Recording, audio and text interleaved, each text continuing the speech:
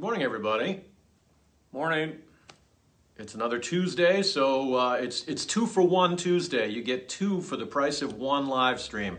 How good is that here at the Epiphany Church? Chris and I were chatting about things that, well, we could use for a topic for this morning's live stream, and we noticed something sort of interesting, at least interesting to us. We have been doing in-person worship now for about a month. And we've had to institute a reservation system, and it's been different, hasn't it? And yet different doesn't mean bad, it just means different. For there have been some wonderful surprises and some just beautiful moments of grace. We noticed as we were giving communion on Palm Sunday outside in our beautiful courtyard that, like every other Sunday since we reopened, there were a lot of faces that we didn't recognize. We have really reached a whole lot of people, I think, during COVID through our technology by all of the different things that we do. And there are a whole lot of people now who feel like they are part of Epiphany, and they are, even if they've never set foot on the property before. And that is another one of those incredible gifts from COVID. There really are some. But we also noticed that some of these newer folks are not probably cradle Episcopalians, and they don't have that deep understanding. So we thought this morning we might talk a bit about what it might feel like to become an Epiphanite, what it is to be here at our church. Maybe some words of wisdom. Chris, you want to kick that off for us? Well, yes, I guess that I'm seeing it as inevitable that we'll all need to be aware of, conscious of, and then intentional about the fact that people coming to Epiphany are going to be coming from a wider range of previous religious experience or complete lack thereof. The first 300 years of this country was pretty much assumed that the great majority of people were Christian and active and went to church on Sunday. Those days are long gone. It has now been decades that the number one checked box when people talk about their religiosity is none or unchurched.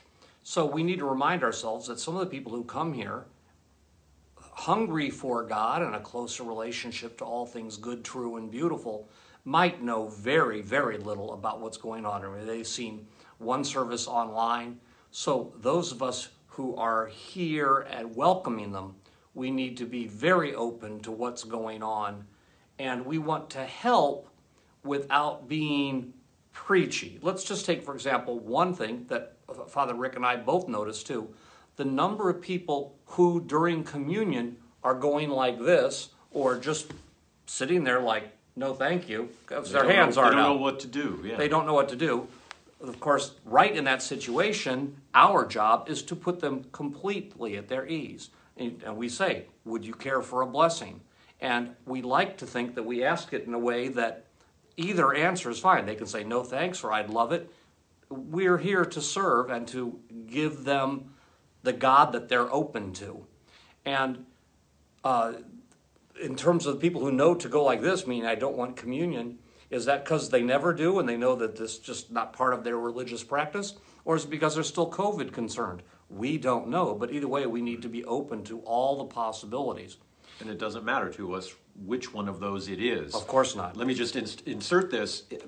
If you don't receive the bread, you are in no way any less a part of the communion. Okay? So please feel free and fully invited to not receive and still feel like you are 100% part of the family and what we're doing. Sorry, I had to make that point. No, it's a good point to make, that we not be literalistic, even especially like this being Holy Week, to remember that the Last Supper, Mary, the mother of Jesus, was not there. She did not receive the bread. Judas, the betrayer of Jesus, did receive the bread. So clearly, receiving the bread is no guarantee of sacredness, I think. And so we shouldn't attach that sort of better or worse valuation of it. It's non-dualistic. Thank you. But I guess my primary message on all this this increased variety of persons coming to the Epiphany Church is just to say, let's all be aware of it and be really lovingly responsive and welcoming to everyone. Not thinking, oh my goodness, they don't know the first thing about church going, but instead to think, excellent. What a great thing. Exactly. We're so glad you're here. Welcome. Come be part of what we do. And if you are one of those folks who is newer or maybe feeling just, boy, I'd like to go, but I'm not sure how I would be greeted because I'm not sure I understand it all. Well, first of all, come. Come be among us. We do a pretty good job at welcome here at the Epiphany Church. But if you still are a little unsure, or if you're coming but still don't quite understand how we do what we do or why we do what we do, take heart. On Saturday, May the 1st, we will be offering another in our ongoing series of Epiphany 101 class. Yay. We've put together a curriculum about, and the subtitle, I like this one, is Everything You Ever Wanted to Know About Epiphany Episcopal Church But Were Afraid to Ask. We're going to cover all of that kind of stuff with you. So we'll talk about what does it mean to be part of the church? Who are we? What do we believe? What are the different orders of ministry? How can I get involved? We'll define a bunch of things that you might not understand, like what is Maundy Thursday? I think we'll talk about that a little bit more in another live stream this week. But we're going to put that program on for anybody who has sort of joined the church during our COVID time. And yes, before you ask the question, it will be both online and broadcast. I'm not totally sure how yet, but we will find a way to make sure that it is a both and, because that's who we've become. We've become a both and community. Dovetailing with that too, I'd like to say that not only Epiphany, but the Episcopal Church itself has some reputation, and deserved and well earned, for being an embracing place of every sort and manner of person, socioeconomic, levels of education, skin color, political orientation. The Episcopal Church actually does reasonably well to very well, I find, at being able to be the via media and to be open to all opinions, knowing that no one's obligated to believe everything or ascribe themselves to a certain position, socio-politically, economically, even Maundy Thursday, which Father Rick just mentioned. That's something that is a very important service with the foot washing for some, and there are others think, it doesn't work for me. All of it is okay. We're here to provide things, spiritual nurture, and we trust that God's Holy Spirit will guide everybody to those things which are of value, and in some cases that means guiding people away from the things that will be of less value. But the main point I'm making is, Epiphanites, be aware that a very diverse crew of people will be coming to Epiphany, hungry for God, hungry for love, and let's love on all of them without exception.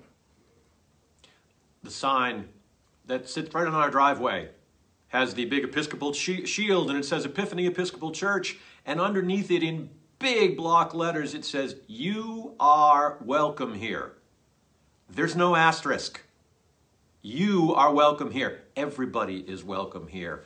And so, sisters, brothers, we hope to see you either online or in person, because that's what God calls us to do and to be.